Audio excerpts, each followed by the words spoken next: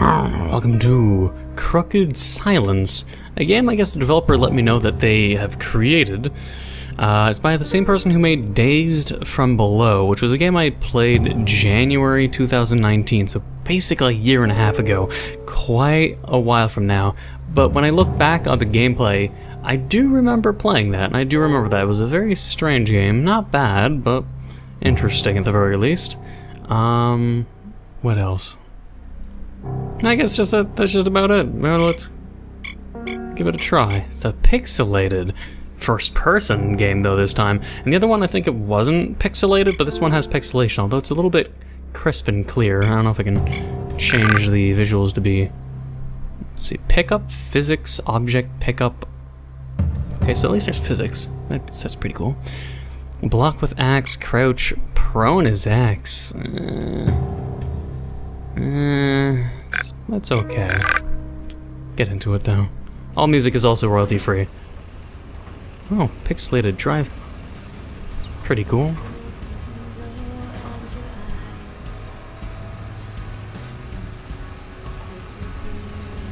Can't wait until we crash into something.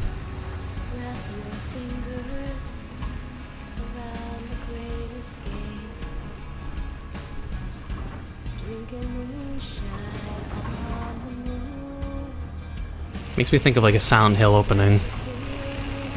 Oh. Oop.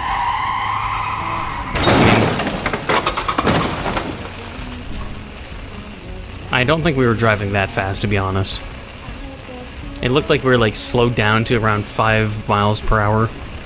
We still somehow screeched to a halt and flipped our car. Alright. Oh yeah, these kind of visuals I love.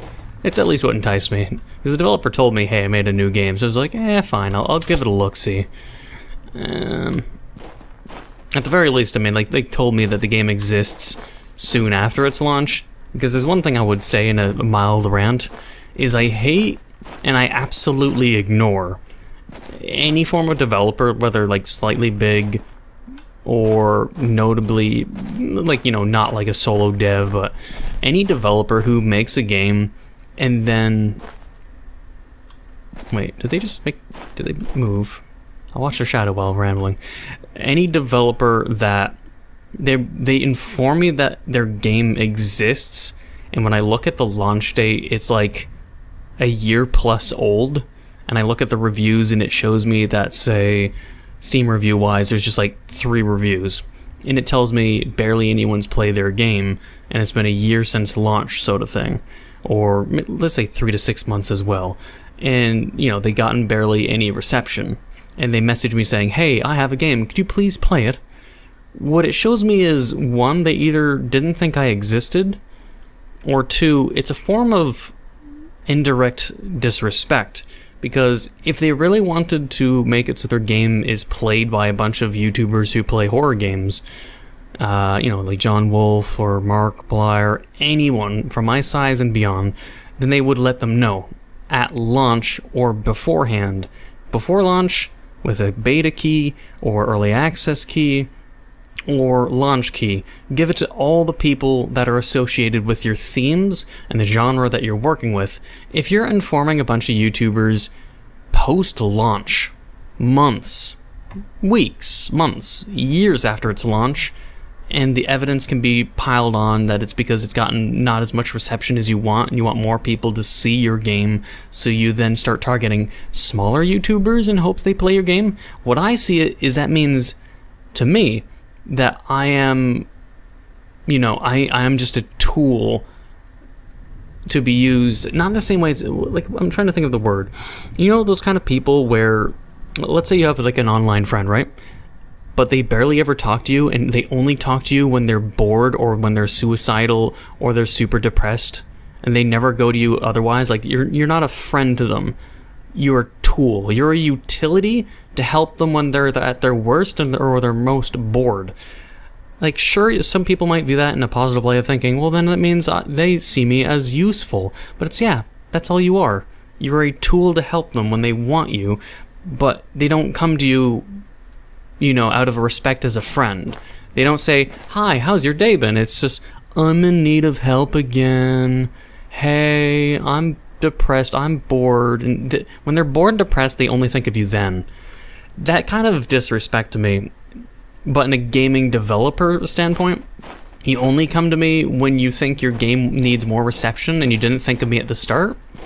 That's a form of disrespect to me. Like I said, it's mostly indirect, because maybe they just didn't know, like, I as a YouTuber existed. But it's... You guys know what I mean? I feel like I might be misunderstood, and I don't want to be misunderstood as, like, someone who's just, you know, thinking too highly of himself. It's not that. No.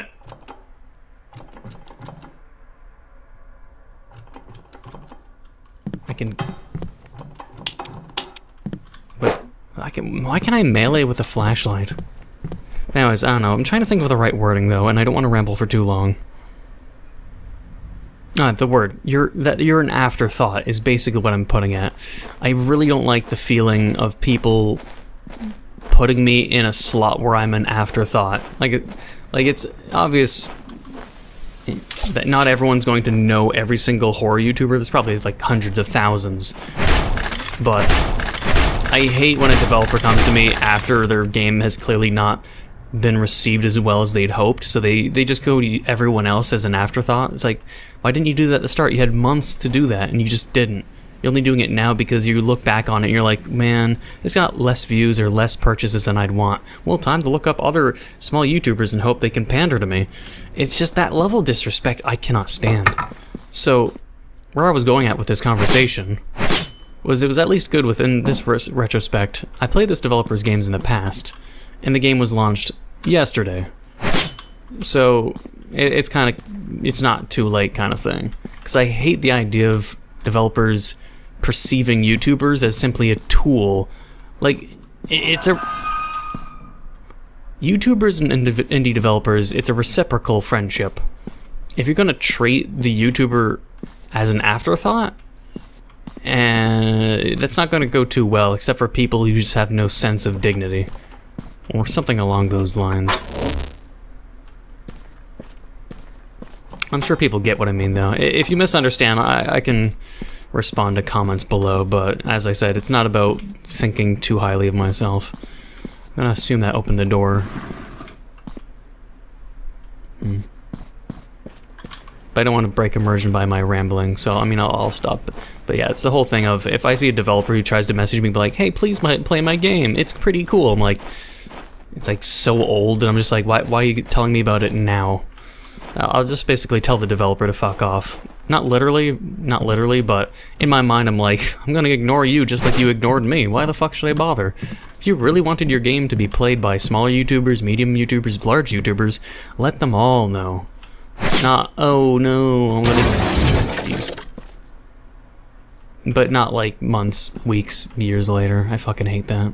But it happens. There's a lot of indie developers that I just ignore. But anyways, yeah, we're gonna get into the immersion since the game is now starting, so don't worry, I'm not gonna ramble and break immersion. Oh, is that a tentacle? Also, is there a pig with human eyes? Quick and fast, but I won't be able to block, like with the axe. Well, then we're gonna use the axe. Yeah, being able to block would be much better. Can I turn up the brightness? Whoa, story mode, faction war, hunger and thirst, give all weapons. Realistic FPS prefab main menu. Well, save? This is like a developer main menu, if anything.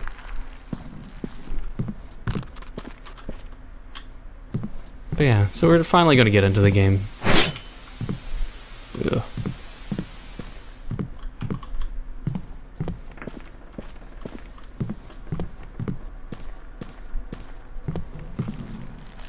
In terms of flashlight, what is it? So, 1 for flashlight, 2 for axe.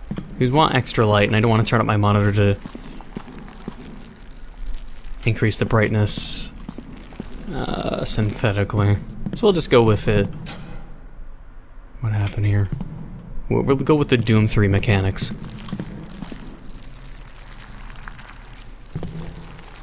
I've seen enough hentai to know where this is going.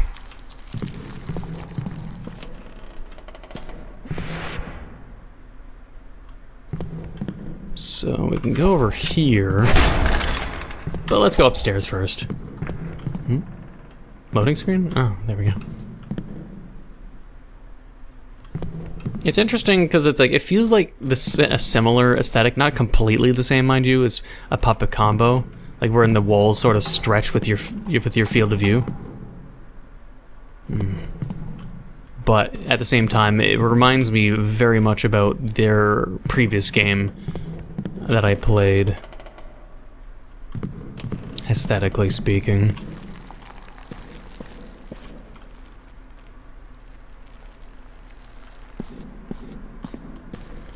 I have no idea where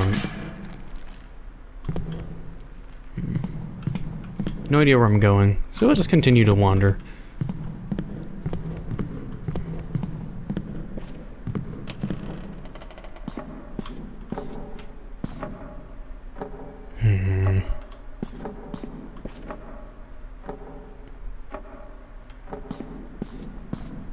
Wow, they have the original Mona Lisa in their attic. That's pretty cool.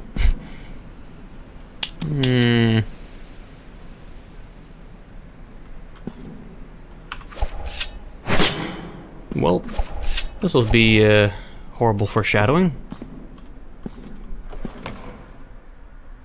Oh. So she's a magician.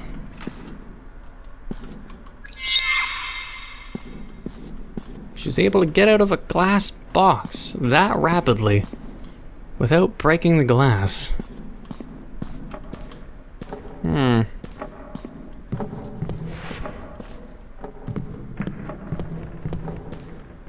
She'll be popping up at some point, either as a random enemy that I have to fight with the axe and learn the melee combat system, or something else.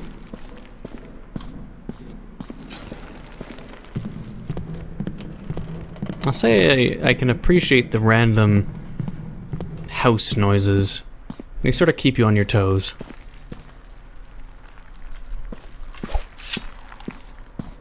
So I'm trying to determine with those random oh, it's toggle block. Oh, it's toggle block and like if I hit right click, it's a toggle block. But if I hold it down, then let go, so it's both toggle and hold. That's how I think how alt keys should be. Like if you hold it for long enough, it becomes a not toggle, but at the same time, it is a toggle. I like that. A lot of games, especially AAA games, mind you, like say even For Honor and other games like that. And not just for like, you know, For Honor specifically, but you know, things like, well, not like Dark Souls, where it's like, you know, targeting in Dark Souls, you want it to always be locked on. You don't want it to be... Stop making me paranoid, I'm about to be attacked, seriously. I'm super paranoid about it randomly happening. Also, what did I pick up even? Also save the game. If save even works.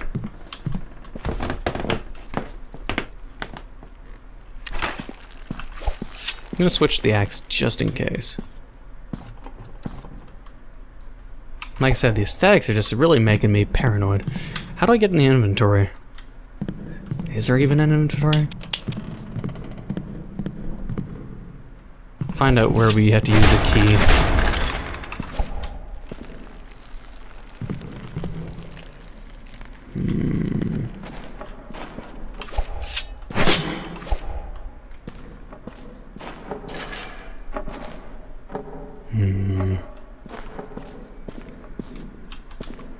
No? Do you have two directions? No. Ah.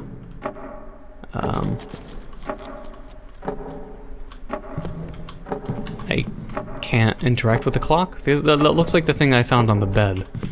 Unless I have to find another clock to put it in.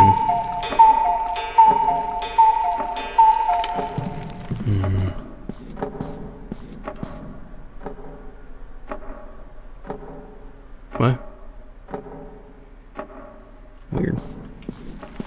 The pop-in effect made it look like it didn't exist, then started to exist.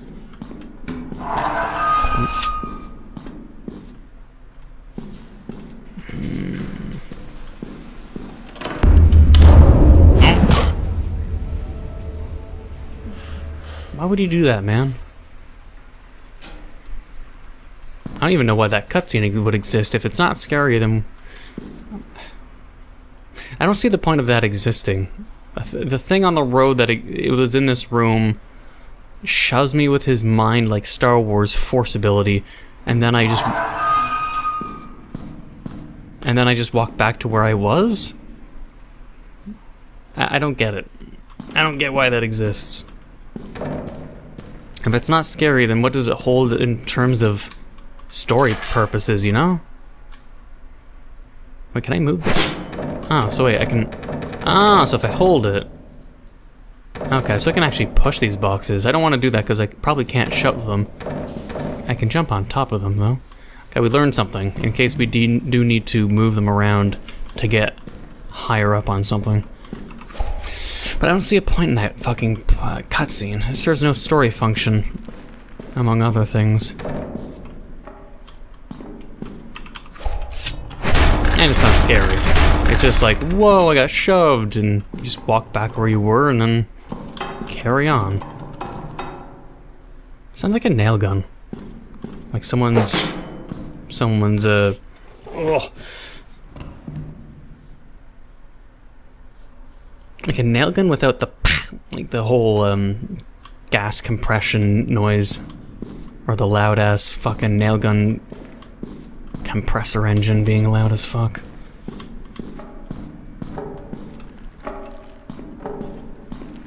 Alright, so we can go under there with more Mona Lisa paintings. This person obviously some kind of scammer selling a bunch of fake Mona Lisas.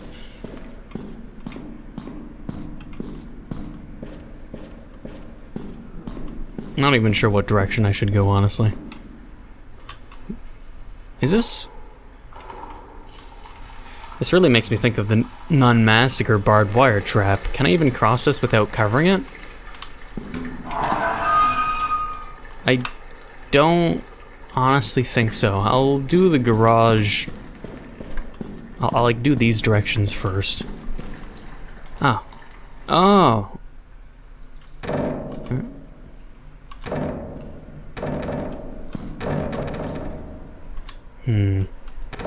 So we need to push the boxes. That's the solution, is it? Okay. We learned something then. It wants us to grab the boxes and push it over to use... but I could just legit jump if I just... As long as there's no invisible wall. That's my fear. Oh, we got floaty jump. That makes it easier. What a shitty basement.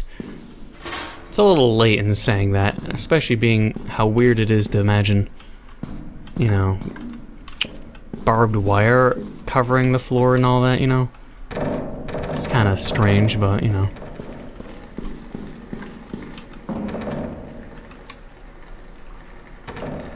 Okay, that's maybe a little bit too far, but, you know, I'll try our best. That should be okay. Nice. I can probably open the vent in the other room. The vent that I haven't even seen yet. Nice. Indeed, what a shitty basement. You know, it makes me actually think about what I was saying in my ramble. About indie devs who throw you things after the fact that it's been launched for a long time and it hasn't done well. But there's a different reaction you'd have towards, say, a AAA developer, and I find that, at least in self-reflection, an interesting thought. Where it's like, if it's an indie dev who hasn't gotten far and has gotten very little views, and it's, you know, a year since they launched, then it's a clear...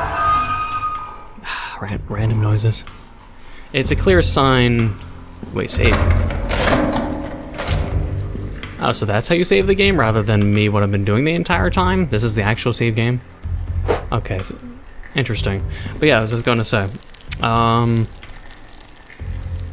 it's interesting because it's like, how I would react to a AAA developer giving me a key months after the fact would differ from indie developers, and maybe some people might think it a double standard or hypocritical thinking, but it wouldn't be. In a AAA developer, they're gonna sell a decent amount of packages. They'll obviously have their own projections of how much they want to sell or how good of reviews they want, whether Metacritic or not. But in indie games, it's either you do well and you're happy, like I got 100 downloads.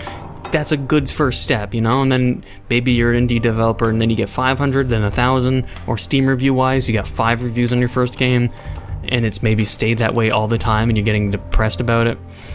But treating YouTubers as a means of publicity and treating them as an afterthought and just as a tool to expand yourself rather than a reciprocal relationship where you preemptively find who would best suit your gaming genre and your the game you're developing. But a AAA developer it's like, should you be? It's like at the same time, yeah, it's like with a AAA developer, you know, you're probably an afterthought, but depending on the price of the game, being given a key to a game, let's say I was given a key. I used For Honor as a reference of toggling versus holding. So let's go with For Honor. Imagine you just, you know, you got a small channel, you're minding your own business, and Ubisoft comes to you and they're like, hey, we'll give you For Honor, just play some gameplay, you know, stream it a little bit. And you're like, wow, they gave me like a $60 to $120 key, you know, for whatever fucking edition or version of the game. And you're like, wow, I wasn't expecting that. They viewed my channel and they gave me a chance. That typically doesn't happen, but it can happen. You're more appreciative of that, even if the game's been out for a year, because you know their game would be fine without you, but they did it anyways. Not all developers do that, you know, not too many big developers, but it can happen. So it's something people have to at least keep in mind the difference. Also, like the save game music. It's royalty free though, but you know I like it. We're gonna be expecting definitely a monster soon. I hope people don't mind my impromptu rambling. Another one. So wait, no monster yet? So we got 2... Monsters definitely should arrive, like, any moment. If gaming logic is typically predictable, why hasn't it arrived yet, though? Is it because I'm expecting it and the developer expects that I'd expect it, so they subverted expectations?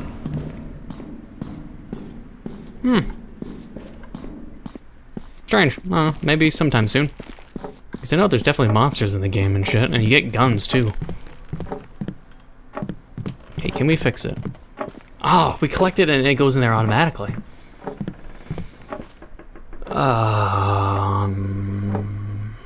Where else?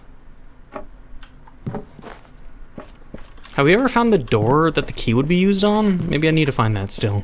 We gotta find out where else we can go. If not, I gotta maybe move boxes to find out if there's something behind here. There could be something hidden. I gotta find the next spot though.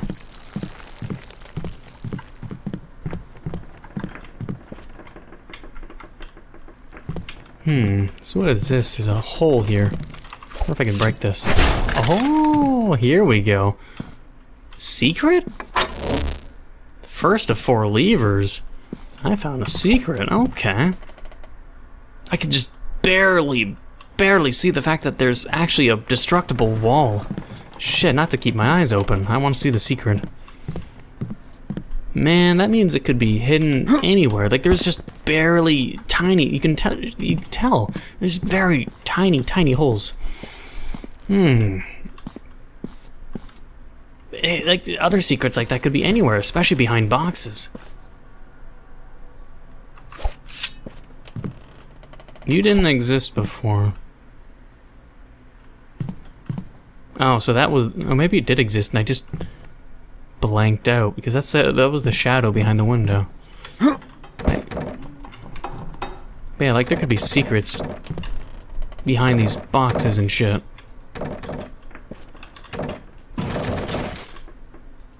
More reason to push shit aside and try to find the last thing for the fucking clock and the secrets. So I'll be re-roaming areas I've been and trying to find other secret walls.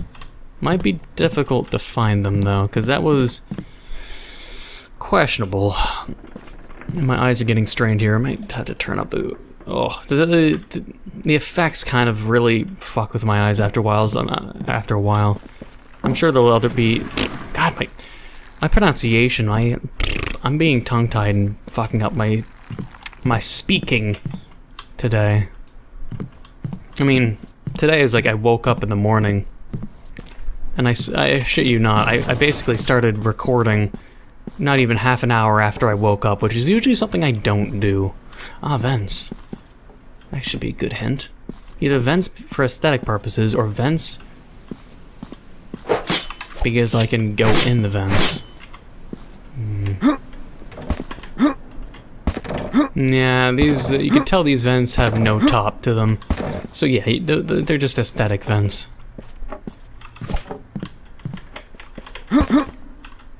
Let's see. Well, there's a lot of floating rocks. I wouldn't want to fall off the sandbox, so we're just not doing that. Oh, you. This bitch is here. I don't remember her being here before. But she's strangely here. Making doubly sure there's no secret wall here as well. What are you doing here, though? Wait, she's gone again? Why? The mannequins. I don't trust them.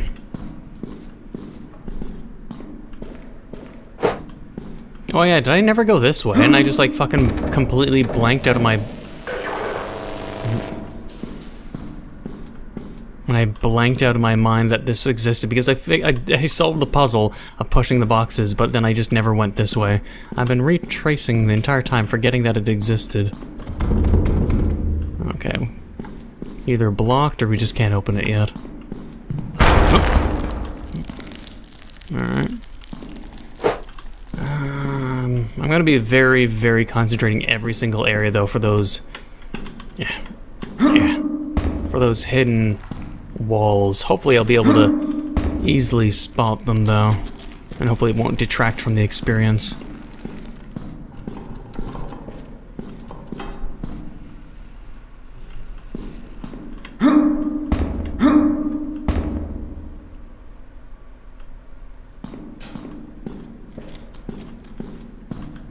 It's still locked. Wait, but I didn't even get an item. I need the last... Oh god! Goddamn! God, that startled me.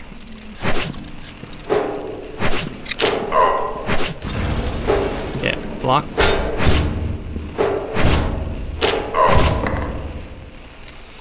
I wasn't expecting that, but it wouldn't have made sense because all other progress was gone.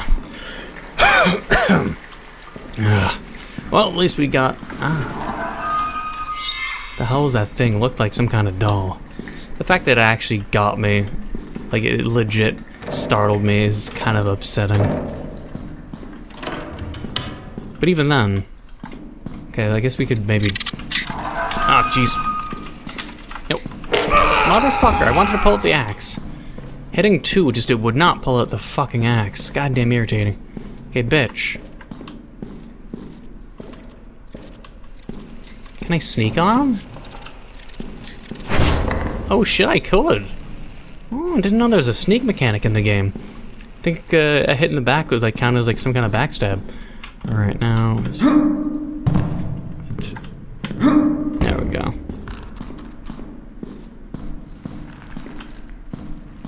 Nice. What?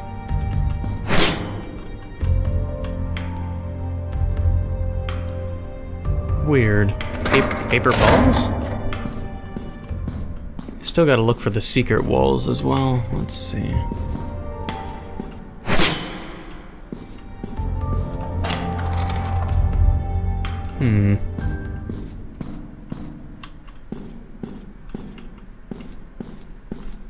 Damn. It just keeps going. Secret walls. Let's double check. Double check. Just so I know I don't ever have to retrace back here ever again. But I'm gonna leave it here. I didn't want to stop recording until I met actual hostiles or something scary happening, rather than just me rambling about things YouTubers have to deal with or what I think about personally. I wanted to at least make it so one video would have some kind of scare to it, or else it just would have been boring to a few people out there who'd be like, Neco, this video was just you rambling while roaming in a house, and I don't know, I think the only suggestion I'd have for the developers, maybe leave an option to tone down the filter effects, because I mean, I know it adds the aesthetic, but also it kind of strains my eyes, to be honest, and I can game and stream. Like, it's not like I have fucking weak eyes. Like, in terms of vision, yes, but in terms of the ability to concentrate, I'm pretty damn durable. I remember when my dad was still around, he'd like play like Diablo, say, and after like 2 hours he'd be like, God damn my eyes, I can't do shit anymore. My eyes are strained. I can't understand how you can just keep playing. And you know, I've streamed Black Mesa Source and played it 13, 14 hours stream without my eyes straining.